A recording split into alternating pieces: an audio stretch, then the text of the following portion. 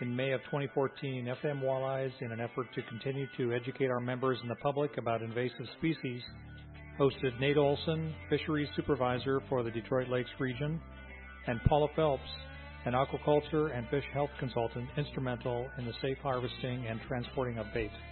We encourage all anglers to understand the value of careful monitoring of fishing and boating practices to ensure the best fisheries possible.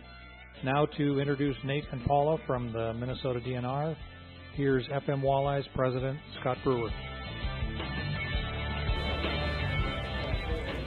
All right, guys, welcome to the May FM Walleye meeting. It's a rather light crowd, but we kind of expect that for May. Everybody's out fishing, we hope. We kind of try and get people excited about fishing, and once the season opens, hopefully they're out fishing instead of here. So that's why we don't have meetings for the rest of the summer. Let's get into our meeting. All you guys have heard a lot about zebra mussels. We've been preaching zebra mussel stuff for a long time, especially with the help of Barry Chenard, who is one of the more knowledgeable guys in the area on zebra mussels. It's great to have his expertise, but every once in a while we need to get some guys with a little more knowledge than what Barry has or what we hear on the radio, because you never trust what you hear on the radio or in the paper. So that's why we got these guys in. We got Nate Olson and Paula Phelps. Nate has been here a couple years ago. He was invasive species specialist for Fergus Falls, something like that. Yeah. You never know how the DNR titles go. Now Nate is he's the fisheries supervisor for the Detroit Lakes fishery. So he got a promotion. That's good. Good job, Nate. Means he did good with the zebra mussels. He got rid of all the zebra mussels in his territory. Yeah. Okay, maybe he did. So we're gonna have Nate come up and talk, and then we're gonna have, after that, Paula will come up. Paula will come all the way from Minneapolis. She's with the DNR in Minneapolis, and she works a lot with bait and invasive species and bait transportation, bait trapping, that kind of stuff. So it should be a really good meeting.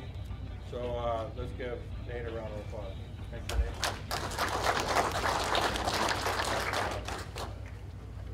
I feel like I should be dancing with all the lights. As Scott mentioned, I was here, I don't know, 2010, maybe 2011, something like that. I can't remember.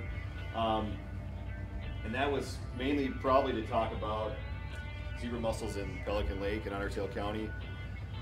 I've since moved on. I'm now the area fisheries supervisor, but Barry contacted me and he wanted to, I've only been the area fisheries supervisor since last May, so it's not been a long time since I've been out of the invasive species stuff. And he just wanted me to give you an update on what are we seeing now that it's been almost 5 years since we've seen some of these infestations. And so I have just some really quick slides. This is probably the most unscientific presentation I've ever given. A lot of it's just observations or photos.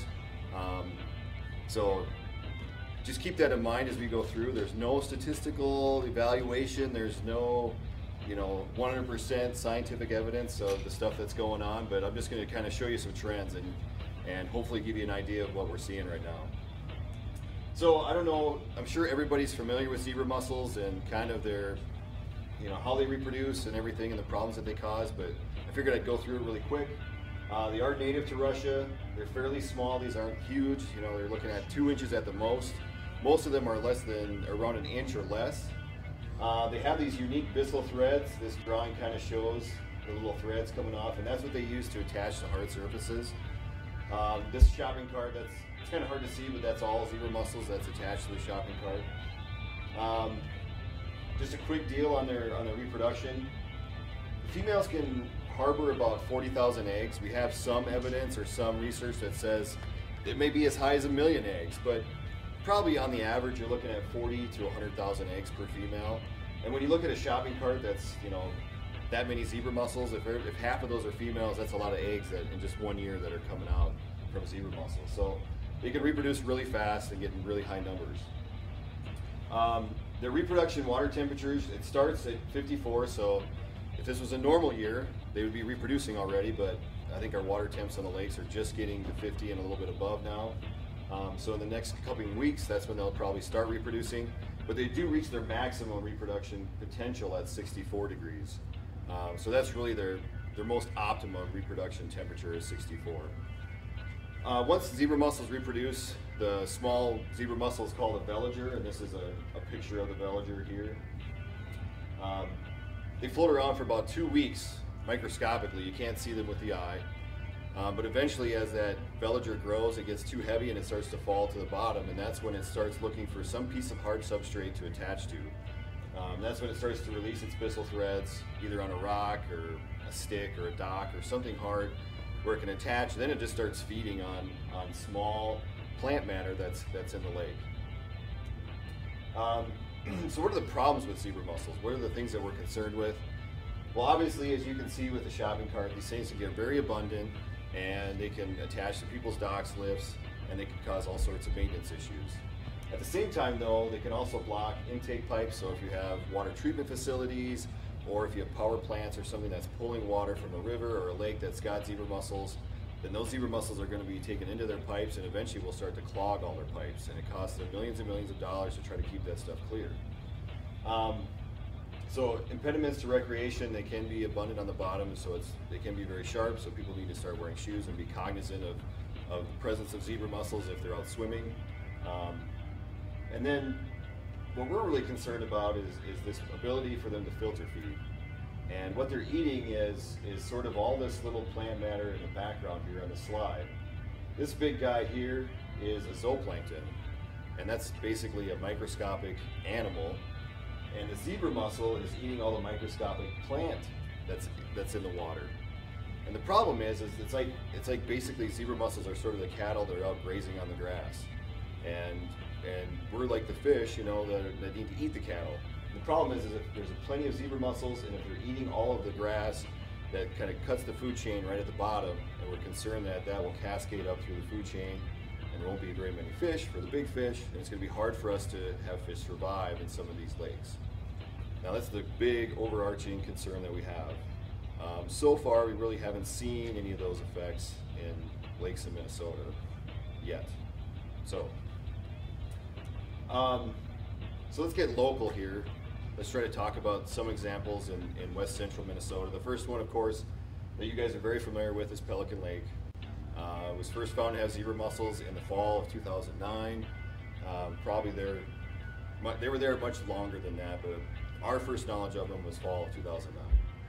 And this map kind of shows where the first one was found. We've looked at several locations around the lake. We only found zebra mussels at about 2 other locations.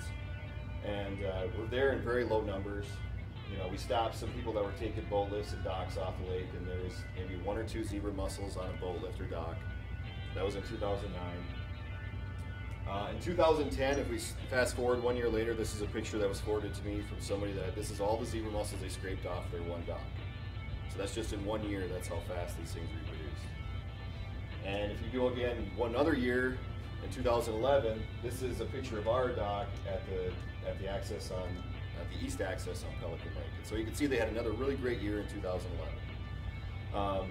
Unfortunately, I don't have any pictures beyond 2011, but sort of the anecdotal evidence that I've received is that the numbers are starting to go down. We don't see this many zebra mussels on boats, docks, and lifts as we did early on in the infestation. Something I have a little more evidence to show you is on Lahamadou over by Alexandria. You're looking at going about, I don't know, 40, 50 miles or so from Pelican Lake. Same thing, this one was discovered before Pelican, the summer of 2009. You know, when we first got the call, we found maybe a few zebra mussels around the lake. However, by fall of that year, we already could see that they had a massive amount of reproduction. Anything that we pulled out of the lake that was hard, that they could attach to, they were attached to already. So they had a phenomenal year of reproduction in fall of 2009. If we fast forward to 2010, this is just a picture of some of the buoys in Lahamadou and also in Lake Carlos, which is just downstream of Lahamadou. This is all zebra mussels here, all this dark matter. And this is what a resort owner on actually Lake Carlos had in fall of 2010. All this black is zebra mussels. This is sort of a zoomed up picture. So I started to use this as sort of my reference. This was an easy spot. It's right off the highway. I could jump here and take pictures every fall to see what's going on. In 2011, this is what it looked like. There's still some fairly good colonization here, but not as abundant on the bottom parts of the dock or the boat lift. And in 2013, this is sort of what we saw. And so really what it looks like is happening is after we get the call that there's zebra mussels present in the lake, it seems like within 1 or 2 years there's this astronomical jump in their abundance. However, once they get to there, they start to basically use all the resources that they have. And they start to become not as abundant as you can see here. Plus they get a little bit smaller. They're not growing on average, basically probably because there's so many of them out there, there just isn't enough food for them to maintain normal growth. Now, again, we don't have scuba divers out here counting zebra mussels on the bottom. You know, like Mille Lacs, for example, they actually have transects set up where they're actually counting zebra mussels and measuring them and seeing what's going on. We don't have that on these lakes out here. We just didn't have the time or the manpower to set that stuff up. So the best we have is really what pictures we can take from one year to the next, and from just talking to homeowners and people that are on the lake. So this really isn't scientific, but it's just basically my observations of what I've seen working on these two lakes and seeing them through time. However, we do have some pretty good data on water chemistry. And of course, as I talked about before, zebra mussels are filter feeders, so they can filter out the small plant matter that's in the lake. And what happens usually is your water becomes clear. And so these Secchi disc readings are basically water clarity readings. You know, a Secchi disc is a black and white disc that's used all over the world to monitor how clear your water is. You just lower the disc down through the water until it disappears, and you take how deep that is, essentially. So on this graph, this is through time. This is from '96 all the way through 2013, and I have to give big credit to R&B Labs out of Detroit Lakes. This data is from Pelican Lake, and the Pelican Group of Lakes Improvement District contracts with R&B Labs to collect these water samples and to monitor their water chemistry. And this isn't really unusual. There's a number of lakes across Minnesota that send all their water samples to R&B Labs to get analyzed. So there's a great amount of data on R&B Labs' website if you're ever interested. But basically, here's this time series through time.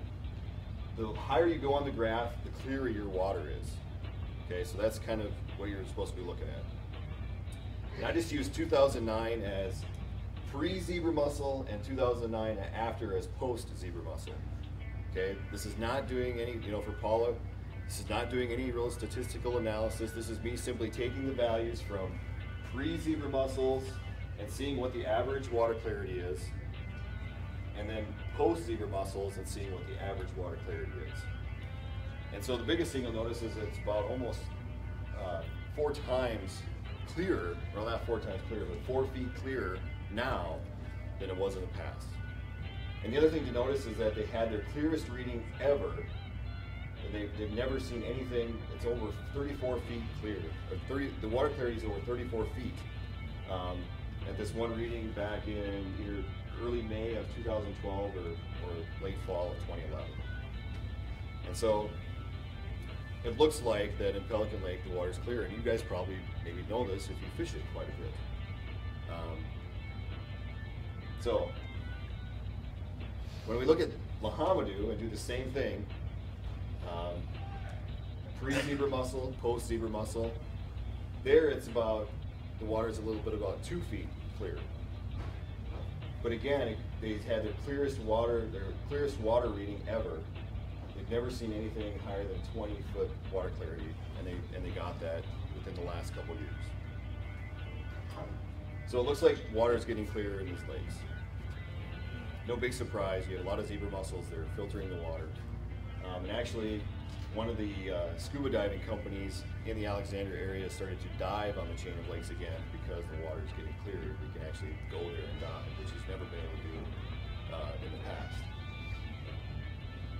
Another thing we can look at is sort of the algae concentration in the water. So when you look at the water and there's all this filamentous, it looks green. So people say, oh, it's green.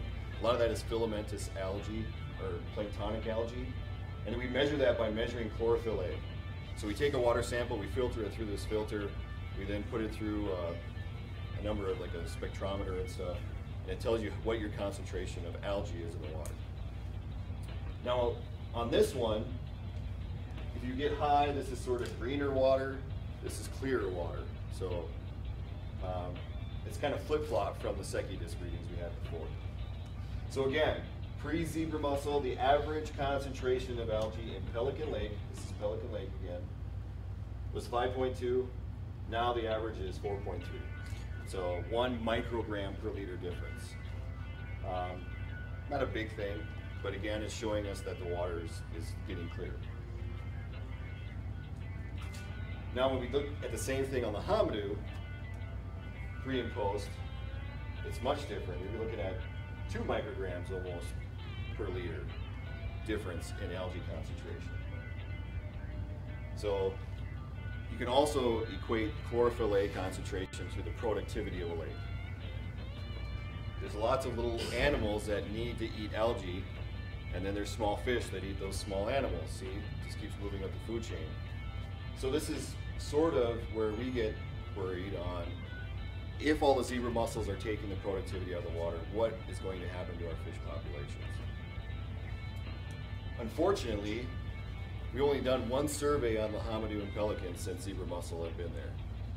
And so it's really, the jury's still out on really what's going to happen, or if anything's going to happen on these lakes. Are they just going to become clear? Is it going to make it more difficult for people to catch fish because the water's so clear? We don't know. This red line represents, roughly the 2009 time frame. This is walleye data for both lakes, Pelican and the Hamadu, and you can see that there's only 1 data point that we have so far. And since we only get to these lakes maybe once every 3 years, it could be 10 or 15 years before we probably have enough data points to get an idea of whether or not zebra mussels are affecting our fish populations. So, can't really say much yet for fish populations on these lakes.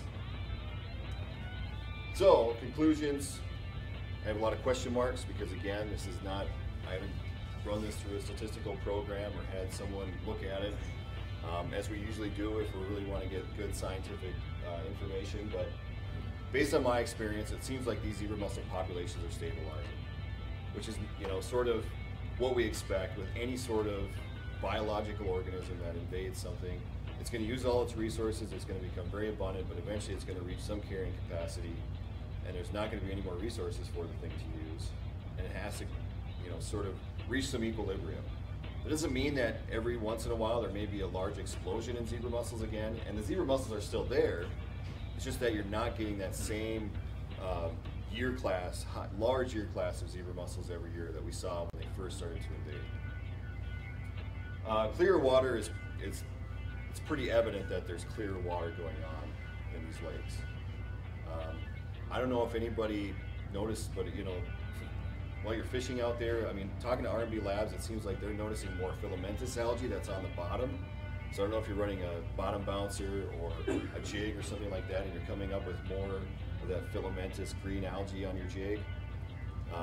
That's not surprising. That's what they're noticing in the Great Lakes, is that as the water clears, there's more light penetration reaching the bottom, which then allows more of that bottom algae to start to grow. And I don't know if we can talk about that later, if anybody has seen that or noticed that, but that's one thing that they're starting to notice on some of these lakes while they're out there. Again, the fish population effects really can't say much with only 1 data point. Even the 1 data point that they showed was within normal range for what they've seen in the past on those lakes for walleye catch data. But we're also going to want to try to keep track of panfish data because with clearer water you do get increased plant growth. So the weeds that are out there can also increase in density, and that actually can be a good thing for some of the panfish. So, one of the things we may be able to see in the future is an increase in panfish as a result of increased habitat for panfish, which means more plants that are out there for them. But unfortunately, that's just going to be something we're going to have to keep monitoring and see what happens over time. That's all I had. I wanted to try to leave as much time for Paula and for questions. I don't know if you want to do questions now or wait. Yes? Lake Erie's had zebra mussels for many, many years, and the walleye fishery there is just exploding.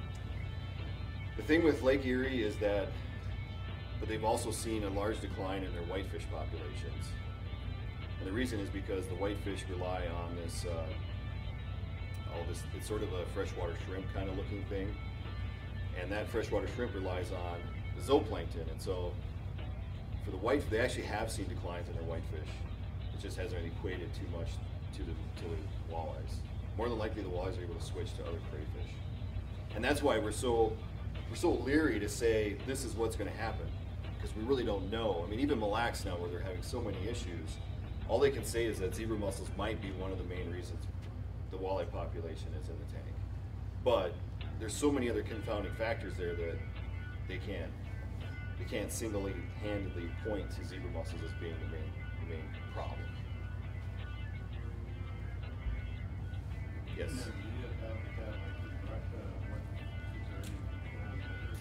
My understanding is that the fish population, the fish assemblage is way different in Russia in those lakes, and there's a lot more bottom-feeding fish. They're still relatively abundant, but they just don't cause the issues. But there's a lot of bottom-feeding fish that take advantage of the zebra mussels to sort of keep them in check. And those are fish that obviously, we wouldn't like to see more suckers or more carp or that type of species in our lakes. So that's my understanding. And back.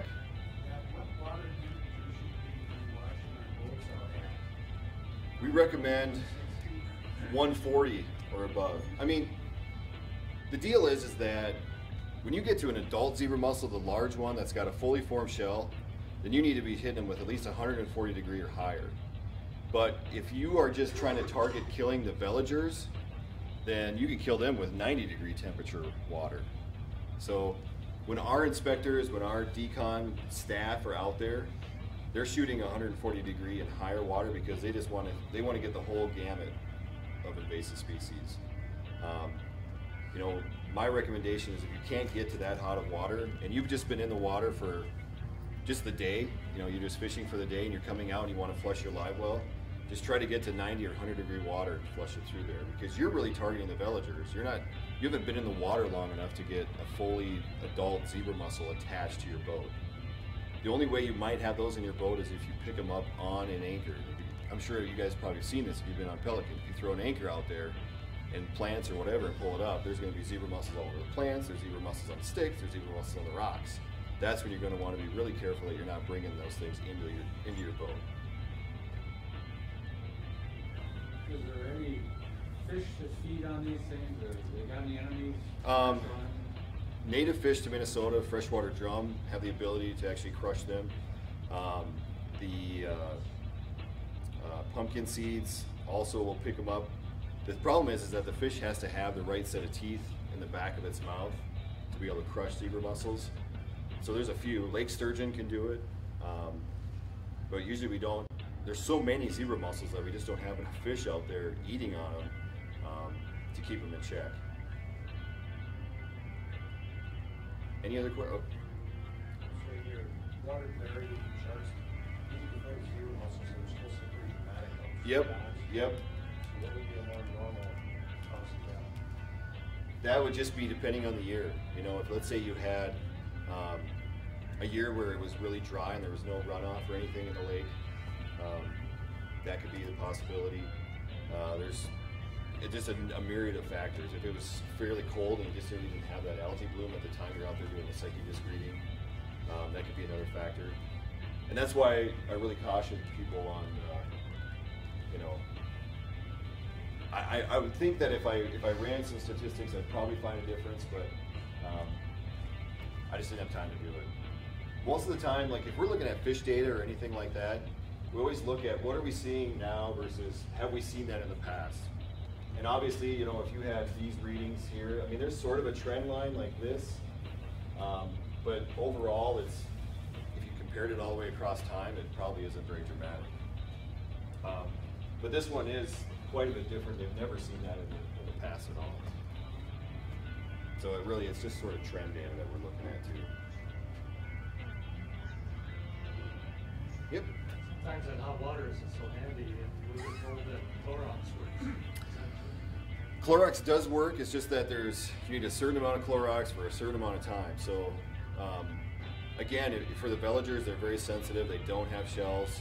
you know, the contact time is very short for them, but if you're trying to kill an adult zebra mussel that's got a fully formed shell, it can sense the Clorox and it'll just close. So unless you keep it, you know, flowing through your live well systems or your pipes or whatever long enough, then you won't kill the large adults.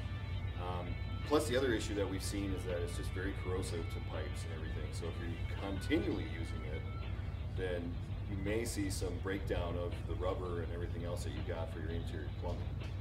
And so that's why we've always said, you know, hot water is the safest thing that we can recommend. Plus you can flush that anywhere you want, and there's no regulations on it or anything. So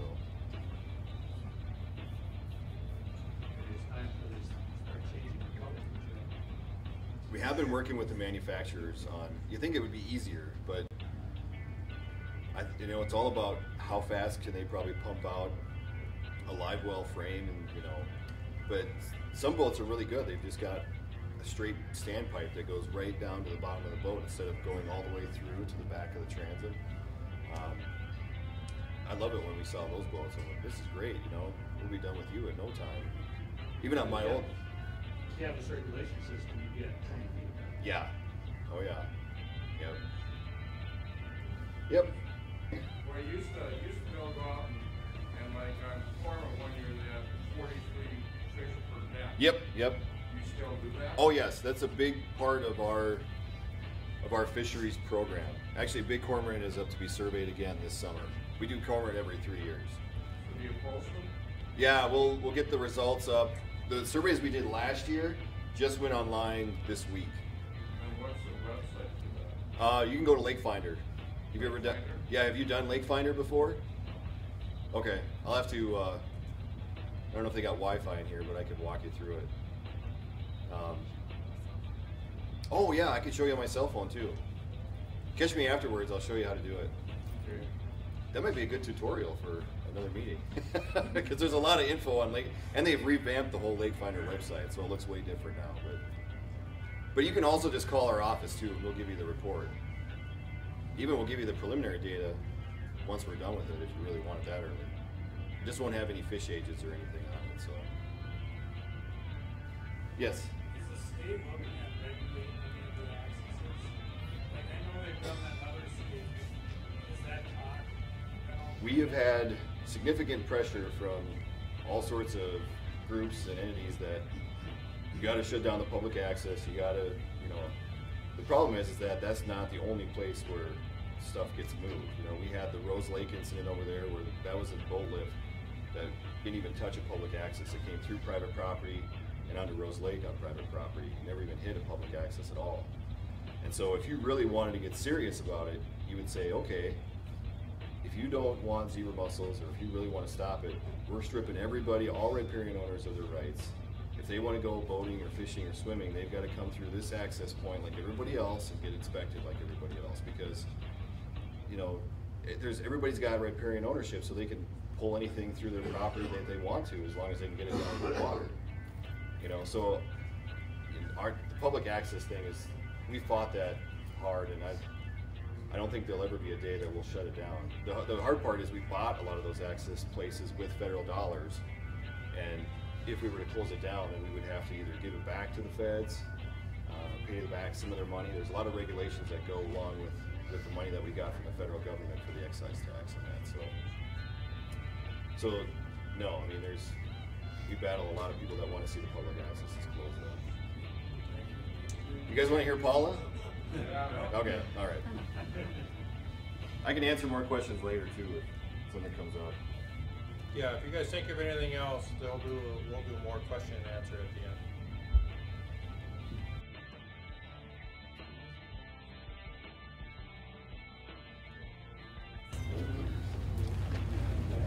So thanks everyone for having me come speak to you today. I'm going to just follow up Nathan's presentation with a little bit more AIS information. I was asked to come talk to you guys today about how people can harvest minnows in designated infested waters and what controls are in place to prevent the spread of AIS when they're doing that. So failed to introduce myself. I'm Paula Phelps. I'm the aquaculture and fish health consultant for the DNR. Again, with the DNR titles, that can be somewhat confusing. Essentially, I work with people who have commercial licenses, that would be minnow dealers, private aquaculture, fish packers, and then with fish health policy for the state. Paul, can you talk a little bit louder so all the guys are back in here? Can you hear me now? Just scream at them. They like it. Okay. So just a quick overview of minnow harvest in general. There's sort of two types. There's what you can do under your angling license. It's for personal use only. There is no possession limit, so you can harvest as many as you want. However, there's a transportation limit of 12 dozen at a time. So you could transport 12 dozen to your home as many times as you want. You could be holding them in a tank there, have as many as you want, but you can only transport 12 dozen at a time. It says 24 dozen. 24 dozen. It should be 12 dozen. Sorry for the typo. I put this together today. Okay, so if you're not harvesting for personal use, you need a commercial license. That license is called a minnow dealer license. Under your minnow dealer license, you can harvest for use personally or for sale, either retail or wholesale. Again, there's no possession limit, and in this case, there's no transportation limit. In general, if you have, or you can harvest minnows pretty much anywhere where you have got legal access. There's a few exceptions to that. One of those exceptions is designated infested waters. How can you tell if a water body is a designated infested water? There's a few different ways. The best way is to go on the DNR website listed right here and look at the list of designated infested waters. This is always up to date. Aside from that, there's two other ways. There'd be checking the fishing regulation booklet, which is actually my preferred method because it lists the water body and then the species that it's infested with, whereas the online list is sorted by the type of infestation. So a water body could have multiple infestations, so would show up under multiple different lists online, so it can be somewhat confusing. So you may want to even cross-reference if you just want to be sure. However, in general, infested waters also will have a sign at the boat access that looks either like this or like this, so that will also help tip you off that there might be an infestation there and you would need to take extra precautions. Okay, so if you are an angler who's harvesting minnows for personal use and you want to harvest in designated infested waters, generally you can't because of Minnesota statute section 84D.03. It says that you can't take bait from infested waters except these two exceptions. If a water body is infested solely with Eurasian water milfoil, you can harvest there. I think the thinking behind that is that you can see the plant material and pick it off and you're not going to be moving it. And it is also not legal to transport aquatic vegetation, so those two support each other. Okay, the other exception just came into play last year, and this is a very picky one, so I put out all the wording here. Okay, so there's 4 species: bullheads, moon eyes, suckers, and sheep's heads, which are also freshwater drum, can be taken from designated infested streams and rivers only by hook and line, only for use in that same water body on that same trip. And if you kill them, you can't bring them home and use them somewhere else. So it's very specific. This was kind of a niche regulation put into effect for catfish anglers, but it may also help other people around the state. Okay, so there's a whole other group of people, and most people don't harvest their own bait. They buy it from a bait shop, so it was harvested by a minnow dealer, unless it was raised on an aquatic farm. But in general, most bait in the state comes from lakes and rivers around the state and is harvested by minnow dealers. Okay, so again, harvest in designated infested waters is prohibited, except commercial people can get a permit. Okay, there's a whole bunch of stuff that applies to getting one of these permits. In order to even apply, you have to have a valid minnow dealer license, which means you have an angling license to start with to be able to have a minnow dealer license. You have to apply for the permit by March 1st. You have to take aquatic invasive species training each year. We make people show up and take it in person once every 3 years, and the years that they're not taking it in person, they take it online. And every single year, regardless of if it's in person or online, you have to pass an exam that demonstrates that you have knowledge of AIS and you understand what the risks of working in infested waters are and the precautions that you can take to mitigate the potential spread of AIS. Once you get your permit, you need to read and follow all permit conditions, and you have to essentially have a separate set of gear and equipment that you use in each different type of water that you work in. So, for example, if I were a minnow dealer and I work in uninfested waters and zebra mussel infested waters and flowering rush infested waters, I need 3 sets of gear and equipment that's dedicated to those 3 different types of waters. And each of those sets is going to be tagged to keep them identifiable. In addition, all of my employees who are also going to be working in designated infested waters have to have a valid angling license to be able to be an employee and take minnows. And then they also have to take that online AIS training each year, and they also have to pass that exam each year. So I mentioned the tagging process. This is what the tags look like. There are 3 different colors, blue, orange, and red. The blue tags are for harvest in faucet snail infested waters. The red tags are for harvest in zebra mussel infested waters. And the orange tags are for harvest in spiny water flea, flowering rush, and Eurasian water milfoil infested waters. And the permit will specify which of those types of waters it's for. And you'll notice that each tag has a specific number on it. Each tag, so the number isn't specific to the color, it's specific to the tag itself. So if you've got a faucet snail permit, and a Eurasian water milfoil permit, and a spiny water flea permit, and both those 2 are orange, you'll be able to tell specifically which orange tags go with the Eurasian water milfoil permit and specifically which tags go with the spiny water flea permit, because they'll have different numbers that are noted on the permit. And if you're working in a water body that has more than 1 type of infestation, you might need more than 1 tag. So for example, Mille Lacs has Eurasian water milfoil and spiny water flea and zebra mussels. So if you're working in that water body, your gear and equipment will be tagged with both orange and red equipment, both orange and red tags. And this is just a picture of some tagged equipment. So these waters are faucet snail and zebra mussel infested waters. Okay, so you've got a permit. If you have a permit to work in faucet snail, Eurasian water milfoil, or flowering rush infested waters, you can work continuously year-round. There are no seasons. If you work in a spiny water flea water, there are seasonal movement restrictions, but there aren't closed harvest dates.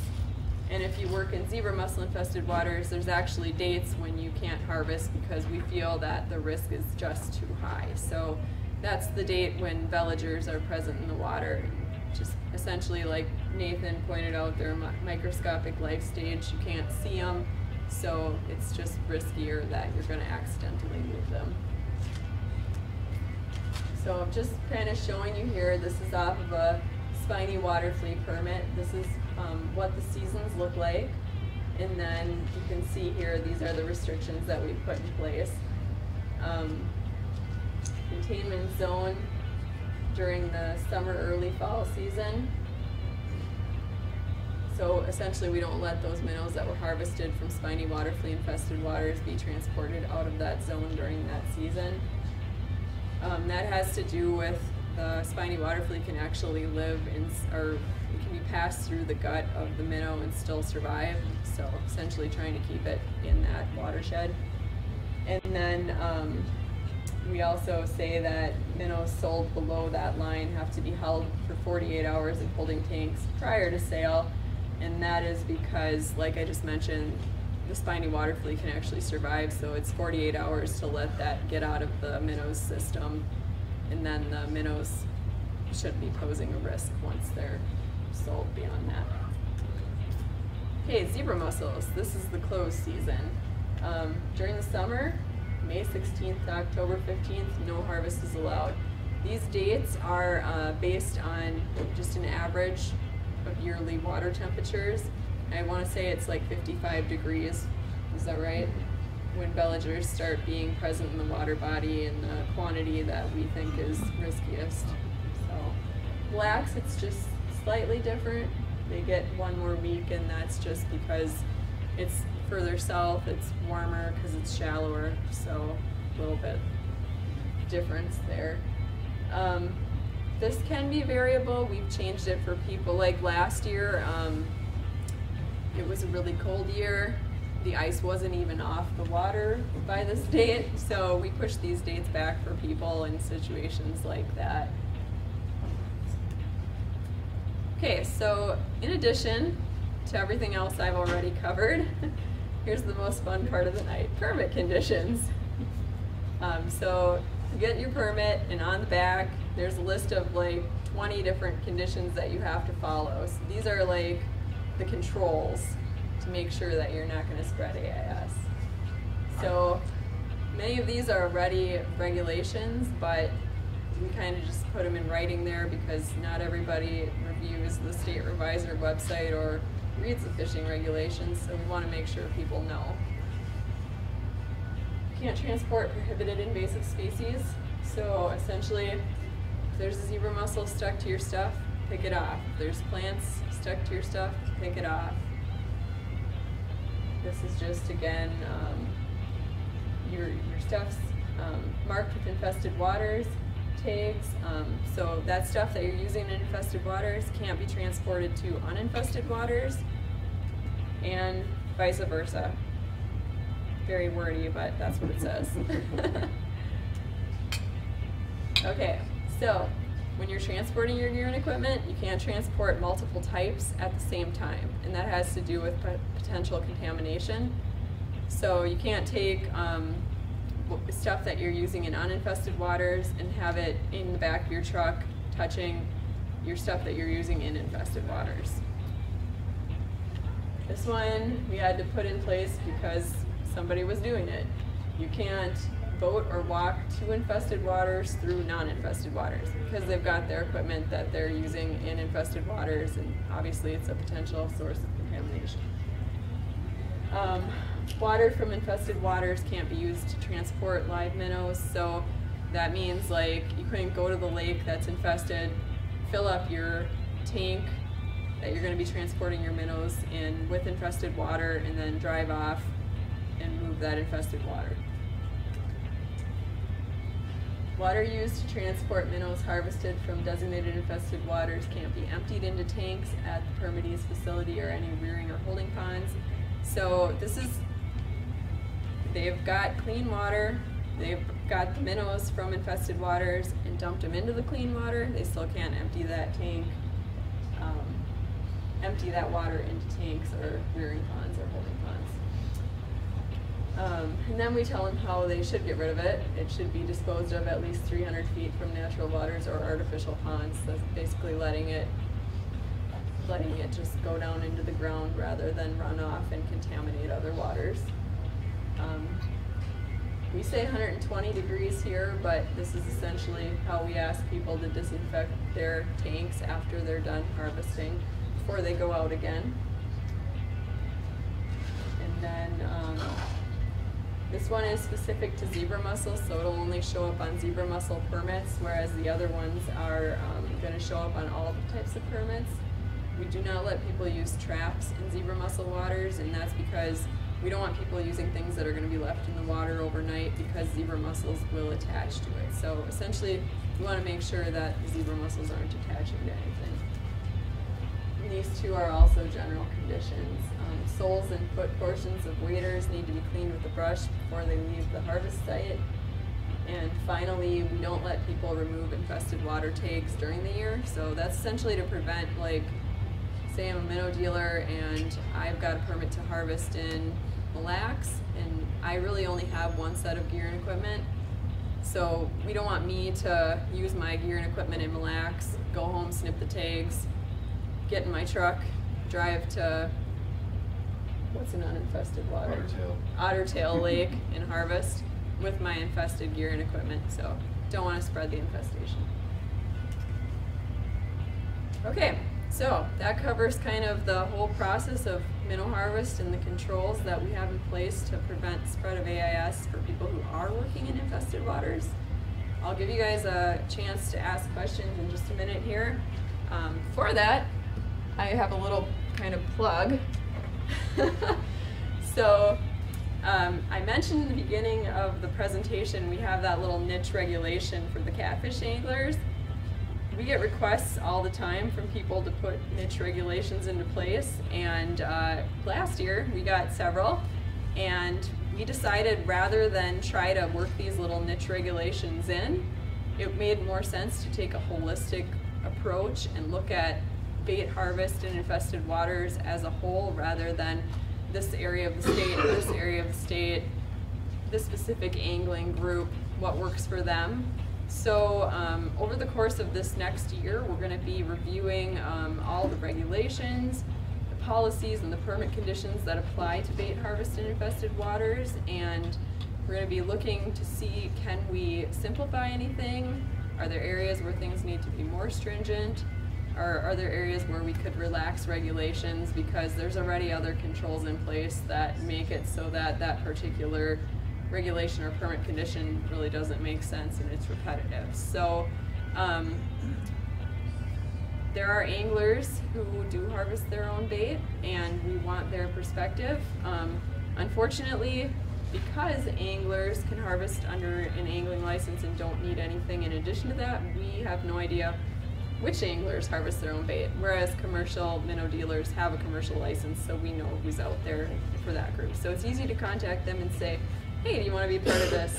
But, so just a plug, if you're an angler, you harvest your own bait, you think you might have something to add, I'd be more than happy to take down your contact information and have you be considered as being a part of the process. We're going to have sort of 3 different levels of participation. There will be a core group, that's people who actually come to meetings and talk and give their input. There will be an advisory group, that's people who give input but don't actually come to meetings. And then there's a group of people who just want to be aware of what's going on. So if you just want to be kept in the loop, that's an option too. So if anyone's interested, come see me. Really appreciate any input we can get. And if you don't want to talk to me today, here's 2 other ways that you can indicate interest. Any questions I can answer today? Got it, no. Oh, maybe not. No questions, Tom. Let's say I seine minnows on cottonwood. Okay. Non-infested lake. Okay. I go over to Pelican, catch a bunch of walleyes. Do I have to dispose of my minnows when I leave the lake? You just need to change out the water in your bait bucket before you leave. So what you should do is bring some water with you when you come to the... But in July, that water is sitting in the pickup truck. Yep. Can you keep it in a cooler? Yeah. That'd be the best thing you can do. Yeah, and then of course bring an aerator.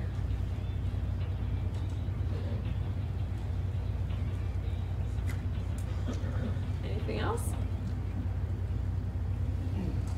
Overall, are fishermen pretty good at doing it? Keeping them in separate water, are they pretty good about it? Do you ever catch guys not doing it? Or?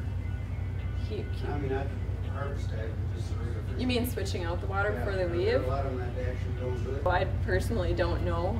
That'd be an enforcement question. They don't share that beyond enforcement, so I unfortunately can't tell you. I'm sure there is probably non-compliance, but I couldn't tell you what level.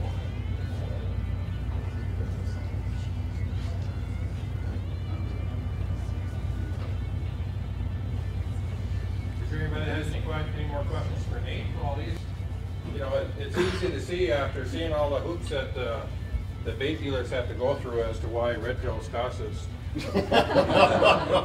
$16 a dozen or whatever the heck they are now. and why you can't buy spot-tail shiners anymore, because they're so hard to find, you know, because there aren't that many guys out doing it anymore. They don't want to jump through all those hoops.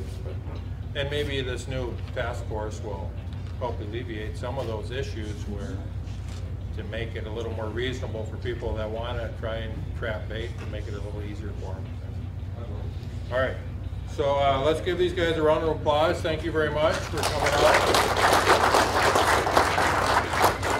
It's a souvenir for your trip to Fargo. We appreciate it very much.